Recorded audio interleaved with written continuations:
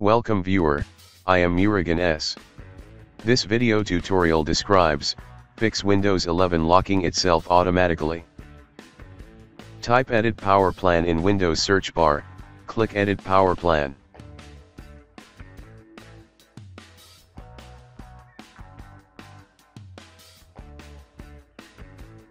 Click Change Advanced Power Settings.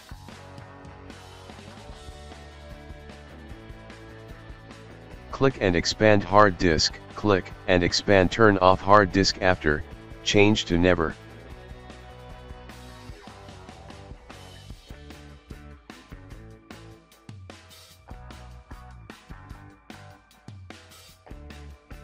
Click and expand PCI Express, click and expand Link State Power Management, change to off.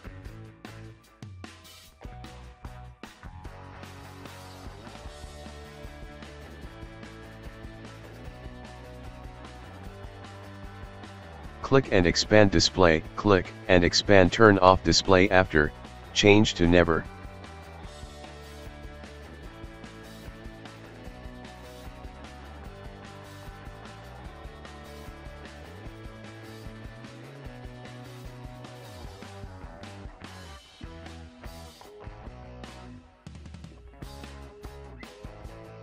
Change all options to never. Click Power Options.